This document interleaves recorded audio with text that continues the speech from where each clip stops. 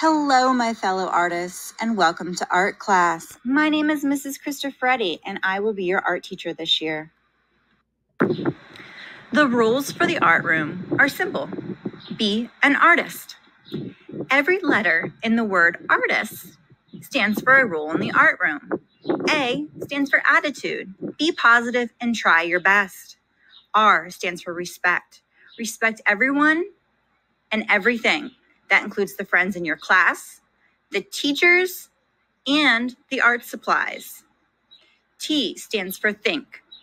Understand and demonstrate that you know what we're learning about. Think outside the box. Use the box. I stands for imagine. Be creative. Be a dreamer. Remember, your art does not have to look like your neighbor's or mine.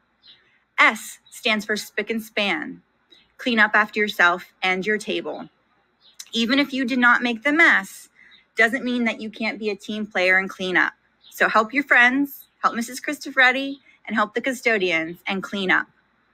And T stands for target. Stay on target, follow instructions, and try your best. Students who follow the rules and engage in the lesson will produce quality artwork. Every student has the right to a positive and learning environment. We're going to go over the art room technology agreement. This has brought up some issues in the past about friends looking up things that they should not be looking up in the art room or playing games that are not art related. So I want to go over what is expected in the art room. In order to protect all students and the classroom technology, students need to follow some important rules and procedures. The choice of a student to violate these requirements will result in a student not being allowed to use any technology for the rest of the school year. We're going to go over all 9 of them. I know there's a lot of information. However, it's very important to make sure you have your listening ears on and that you understand each and every one of these. The first one, students must wash their hands prior to using any classroom technology. If you have paint on your hands and then you use a Chromebook or a tablet, you could get paint all over it and then they're not being able to be used in the future. So make sure you're washing your hands. Also, technology does not go well with water and paint. So if you have a tablet, make sure you're not sitting at a table that there's a bucket of water at. Number 2, no food or drink should be near the classroom technology at any time. This also means that you probably shouldn't have food and drink in the art room. So leave it in the cafeteria. Don't bring it into the art room. Number 3, mobile technology devices, such as iPads, should remain on your desk or table at all times. Students should not carry these devices around without permission. If you drop one of these devices, they could break and then we won't have them for next time. Number 4, all technology in our classroom should be treated with respect.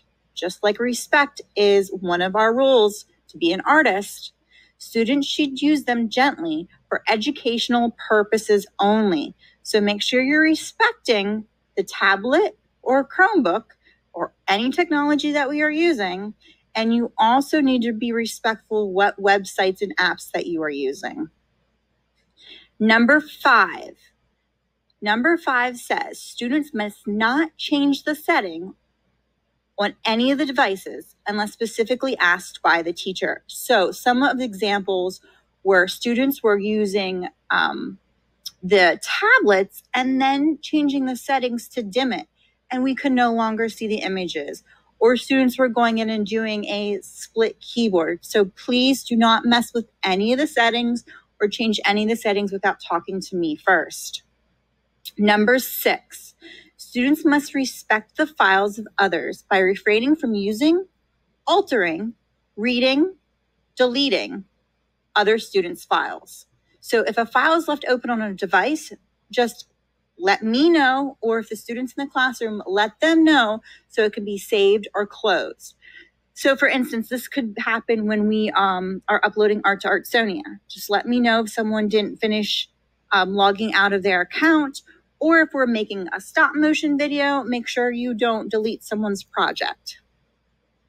Number 7, students must only use apps or websites in which the teacher has instructed them to use. Students are not checking personal email, so you're allowed to check your Penn Trafford email, but you should not be using any email outside of the school or browse the internet freely for personal entertainment purposes. So this means you're allowed to get on Artsonia, you're allowed to get on my website to look up some art games. If you are drawing a baby sloth and you want to look up what a baby sloth looks like, you can totally go into Google, search images, and search baby sloth. If you want to look up what your dog looks like and draw a German Shepherd, for instance, you can do that. However, you are not looking up inappropriate things in school. It has to be related to your art project. So the technology should be used for school topics only. If you're unsure, you can ask me. Number 8, the use of camera or video on any device must only be utilized for educational purposes, such as recording learning of results. So that means uploading your things to Artsonia. You can do a video, you can upload a picture, but we are not taking pictures of our friends or taking pictures of other people in class or recording the teacher. You need to make sure you're using the technology appropriately. And last but not least, number 9, all technology should be properly turned off and put away safely prior to class dismissal. This is one of my biggest pet peeves in the art room. We are all about creative problem solving. If you make a mistake, it's okay. Mistakes are okay. As Bob Ross says, as you paint, you'll see all kind of things happening on your canvas, and very soon you learn to use all these beautiful little things that happen. I think in one of the earlier shows I mentioned, we don't make mistakes. We have happy accidents. So what happens if you make a mark on your paper or you do something on your paper that you don't like, that you consider a mistake? You can erase it. That's why we draw light until you have it right. If you draw lightly, it makes it much easier to erase. You can flip your paper over. There's a whole other side to your paper. Maybe you want to cut that part off or color or paint over top of it. You can turn it into something else, or you can even glue something on top of it. If you make a mistake, it's okay. You only get one piece of paper. You'll be surprised what you can do with a mistake. Sometimes it turns into a happy accident. The first thing you should do is put your name on the paper.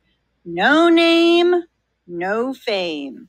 Always put your full name, which is your first and your last name, and class code on your paper. Every 9 weeks, we're going to do at least 3 projects. I will tell you, due dates and lessons subject to change due to assemblies and weather and tons of things that could come up. So please make sure you're checking your Google Classroom for updates and checking your email. You need to dress for art. You may want to bring a paint shirt or a smock from home. I will have smocks or aprons in the classroom that you are allowed to use at any time, as long as I'm not giving instruction. You can wait until after the instruction and then go get your paint smock. Remember to dress appropriately on art class days.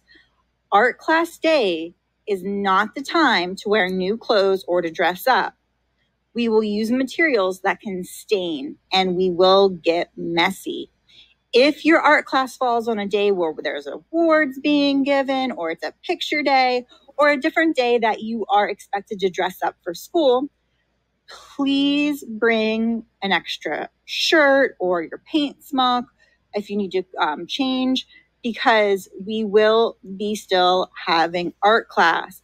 I will be happy to allow you to go visit the restroom or the nurse's office to change any materials that you need. It is the student's responsibility to dress appropriately, and it is the student's responsibility to put their paint shirt on if they have one, or to use the aprons provided, and to use all materials carefully as demonstrated. Dress for art class. In order to turn in your art, there are a few different ways to do it. So if we were in class, I might ask you to turn it in. Maybe I want to hang it in the showcase or in the hallway. Or I could ask you to upload it to Artsonia. If you do not have an Artsonia account, you may turn it in through Google Forms. You do not have to turn it in both on Artsonia and Google Forms. Pick one or the other. Here are the access codes for Artsonia. Remember, your iPad, cell phone, or Chromebook always needs to be parallel or facing the same direction as your art. Artsonia can be downloaded on any device. The artistic process is laid out below. This process will be followed if you are in class or if you are learning online. So the artistic process starts with the first step. You pick your art through the options that Mrs. Cristoforetti gave you in the Google Classroom or through the art that she is asking you to make. So you're going to learn about the elements and principles of art, maybe an artist. The second step is creating your artwork. The third step is documentation. Document and turn in your artwork. You need to share your work with Mrs. Cristoforetti through Artsonia or Google Forms. The fourth step is to check PowerSchool for your grades. If you turned it in on Artsonia, you can even read feedback. This is what the art schedule looks like, what your day in art will look like when you come to the art room. First, I'm going to greet you at the door. I'm going to tell you either seat, which means go in and find your seat, or folders, find your table folder. Then, find your seat. Step 2, I will give you instructions and expectations for the day. I might even give you a demonstration on what we are doing. The next step is your creative time. This is the creative problem solving, coming up with your own solution or idea for your art, and then start working on your masterpiece. The last 5 minutes of class, I'll have a buzzer that goes off. When that buzzer goes off, you know the buzzer means it's cleanup time. So clean up, even if it's not your mess. Let's be a team player. When your table's all cleaned up, your table folders are put away, your floor under your table is clean, then find your seat.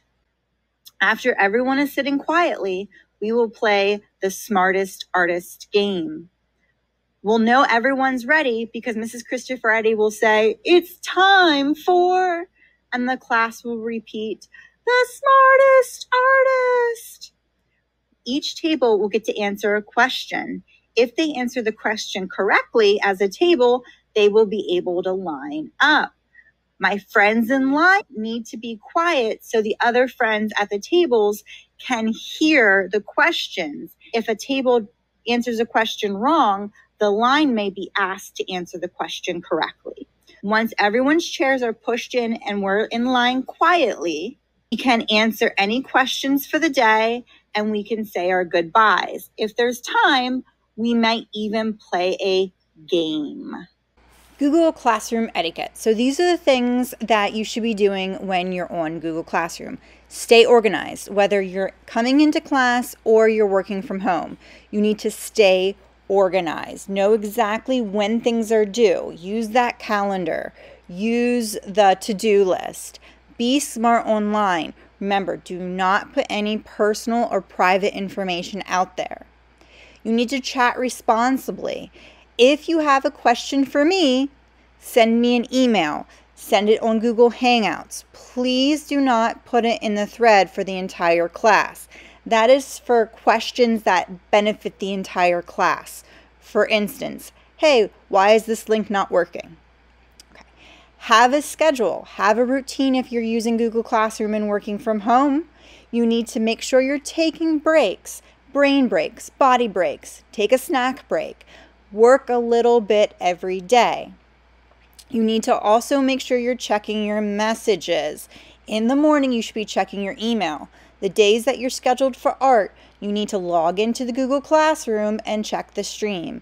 And every day, I'm going to remind you to check your email. If you run into a problem, or if you have questions or you're confused, ask for help. Google Meet etiquette. So Google Meet is if we are chatting online. So say you have a question and we're video chatting. If we have scheduled an appointment to meet, make sure you're giving yourself enough time to wake up and get ready. Make sure your computer's charged and be prepared for the meeting. If it's a group meeting, meaning there's more than just 2 people on it, mute your microphone. It helps cut down the extra noise so everyone can understand and hear what's going on.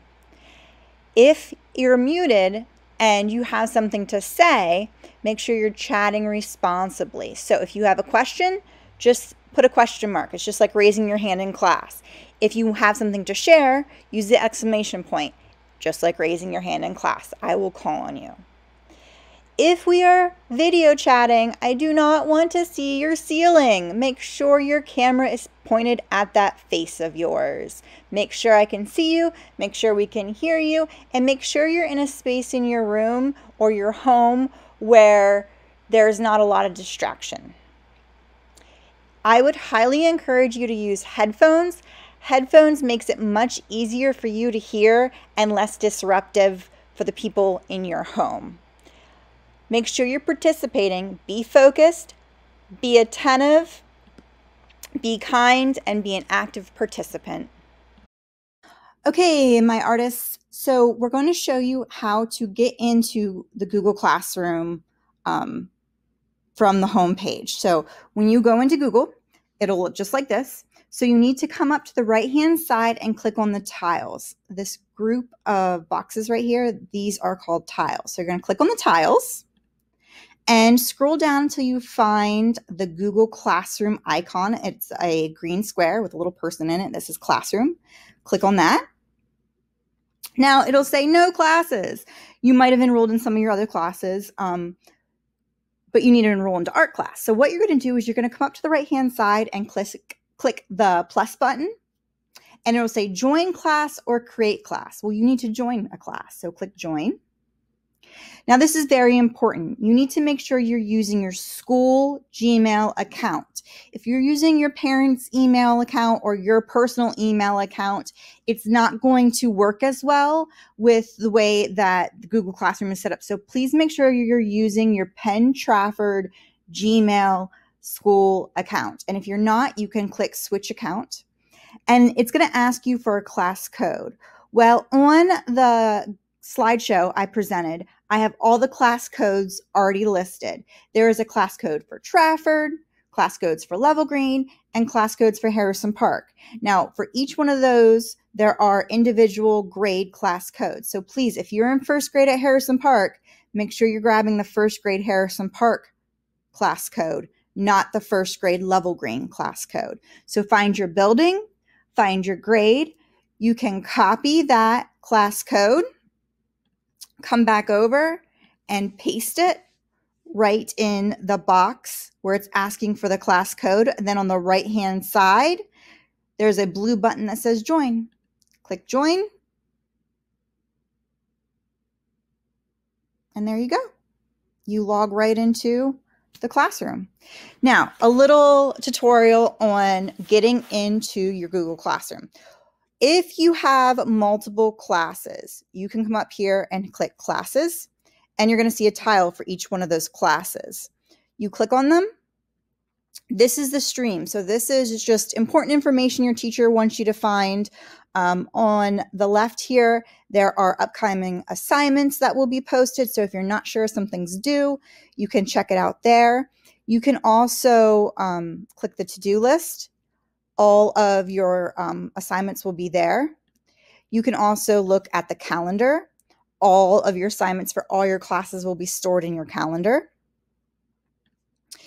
So when you are looking for your assignments, so this stream is just maybe important information, kind of a news feed. Hey, good luck on the test on Friday. Hey, don't forget we have a 2-hour delay today, something like that. The classwork is where your assignments are going to be. So you can track your progress where it says view your work. You can click on the assignments right here, and you'll see I have my instructions. Your first thing is you're going to go over the expectations, grading, and contact information. So all you have to do is click on the slide and it will take you there. And then if you want to talk to someone else in the class, you can click people. Now, the big thing, I'm going to come back to the stream. The big thing on this stream is when you add a comment, everyone can see it. So comments are only for questions or comments or suggestions that would be best for the entire class. It is not acceptable just to write hi or happy birthday, Johnny. Okay. That is not what the news feed is for. That's not what the comment section is for. The comment section is for comments, concerns, suggestions that would be best for the whole class. Now, if you have a question that needs to be asked that is specifically for you, you can either email me or you can send me a Google Hangouts, or you can send me a specific message in Google Classroom. If you have any questions, once again, email me. You can go into your Google Hangouts, or you can send me a message in your Google Classroom.